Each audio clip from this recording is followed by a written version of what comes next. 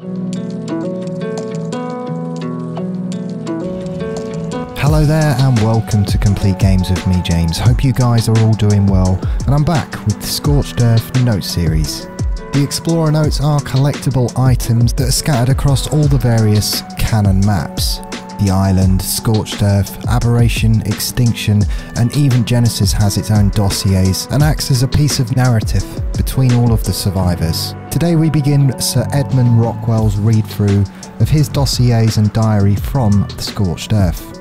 Before we jump into this, I just want to remind you guys that I now have a Twitter account, and if you would like to follow me there for more information on when I upload and when I stream, then please do so. So we continue this story of Sir Edmund Rockwell and what happened in his story on Scorched Earth. The survivor notes from both Helena and Rockwell continue where we left off on the island.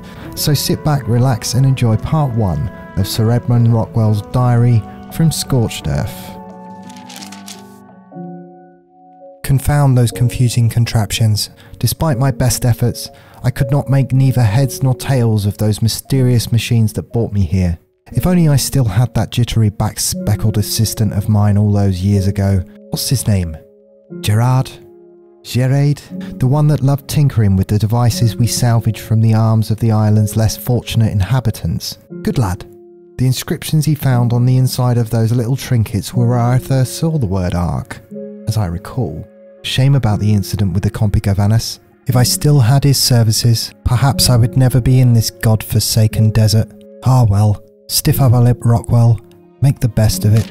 Right then, now that I've found a shady spot where I can enjoy a brief respite from the desert's dreadful heat, it's high time I set up some goals for this expedition. If I wander about aimlessly, then I'm sure to meet the same fate as poor Gerald.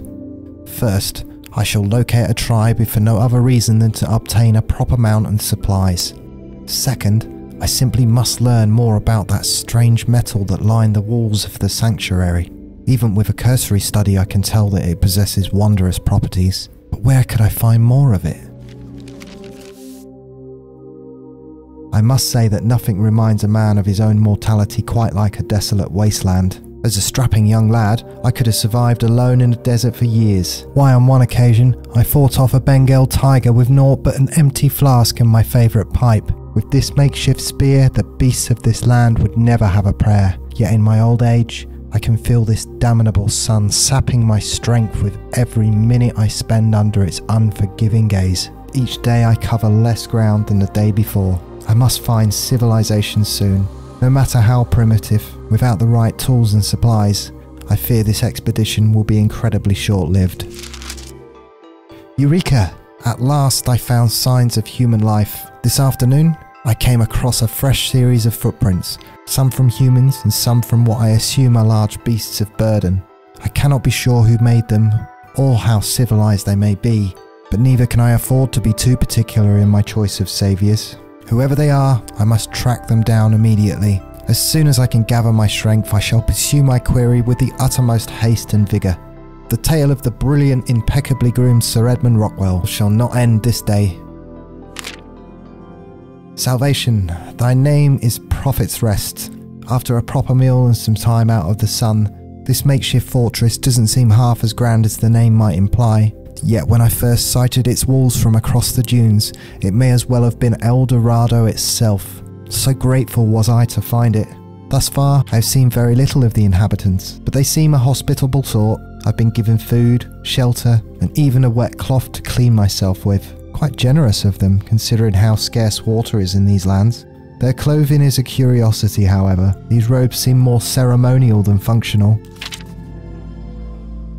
It seems Prophet's Rest is less a fortress and more an enclave or monastery. I suppose that would explain the name now, wouldn't it? Yes, as strange as it may sound, the natives had created a primitive religion centered around the ARKs obelisks. They pray 3 times a day, each time facing a different obelisk. Their robes bear a unique symbol, a 3-pointed star coloured red, green and blue. The blue obelisk appears to receive particular reverence due to its proximity. As charmingly ignorant as their superstitions may be, it's far from the most savage religion I've encountered. Besides, Prophet's Rest is in need of a doctor, and I'm in need of supplies. I I've discovered why Prophet's Rest is so generous with its water.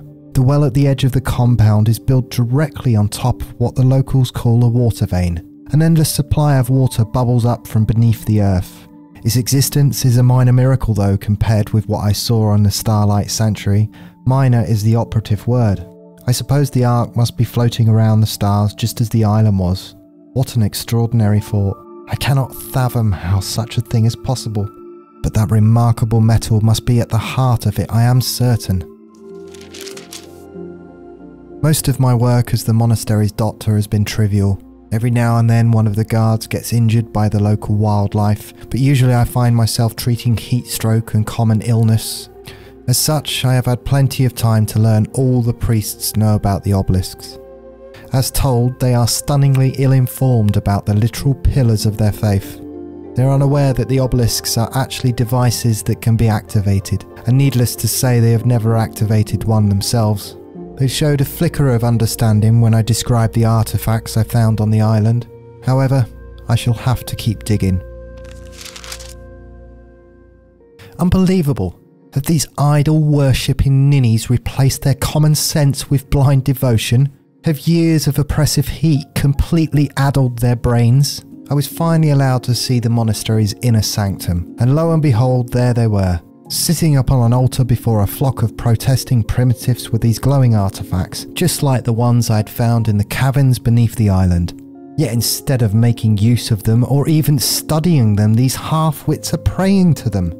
The true value of these artifacts is completely lost on these simpletons. Sacred relics indeed. It took time, but I finally pilfered enough supplies and tools to survive on my own. Loading them onto these camel-like beasts of burden was laborious, but the real trial was absconding with the artifacts. There was always someone watching the inner sanctum, so I carefully studied the guard's shifts until I identified whose drink I had to spoil with my knockout serum. Even then I acted with great haste and guile, for my heist will surely be discovered when the priests convene for morning prayers. Alas, it will be too late. Sir Edmund Rockwell is always ahead of his foes, but not by a mere step. No, I am miles and miles beyond their reach. It's been several days since I left Prophet's Rest. I have seen no sign of pursuit. I am unsurprised. They probably assumed I would make for the blue obelisk, as it was nearest. By setting out for the green obelisk instead, I already outwitted those simple-minded zealots. As I said, miles ahead, miles. With those fools out of the way, I can slow my pace and take some time to properly study these so-called sacred relics of theirs. I'm curious to see if the metals they are made of bear any similarity to the metal in the Starlight Sanctuary. The obelisk is reacting to the presence of the artifact with even more intensity than I had expected. Each obelisk on the island required 8 artifacts to generate that sort of response, not 3. In other words, I may not need to do any spelunking before summoning whatever terrifying beast the ARK has in store for me. Ah, the beast. Now that poses an entirely different conundrum. Even with my youth and my favourite pipe, I doubt I could slay a monster such as the dragon Mr. Nerva fought. Not alone anyway. I shall need to find a partner for this venture. But who? I've turned back north in hope of making contact with some of the natives. It's a risk, as I cannot be sure of how many bumbling savages are under the sway of that ludicrous obelisk worshipping cult. But it is also the only region that I definitely know is occupied. I do not have much to exchange for their aid, but I am sure that I can negotiate an alliance with at least one of this ARK's tribes. I was at the centre of the island's diplomatic disputes for years. After all, why? I'm a seasoned silver-tongued negotiator. Surely I can coax a partnership out of these primitive desert dwellers. What terrible misfortune. My keen sense of direction finally led me to a local settlement, but as it happened, I was not the first party to visit it that day.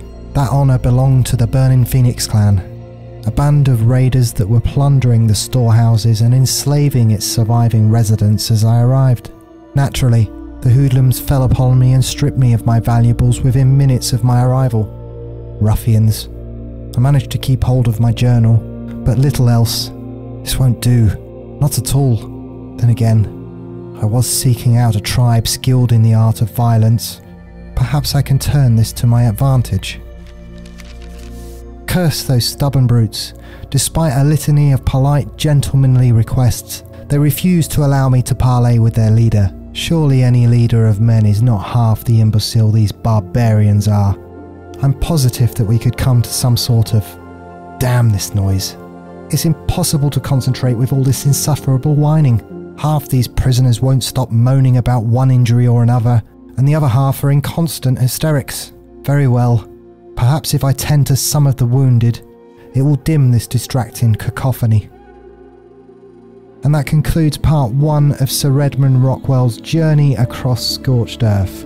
Of course, we continue in part 2 tomorrow night at the same time. Don't forget to subscribe if you're new here so you don't miss any content from myself. And until tomorrow night, I'm James from Complete Games, and I'll see you.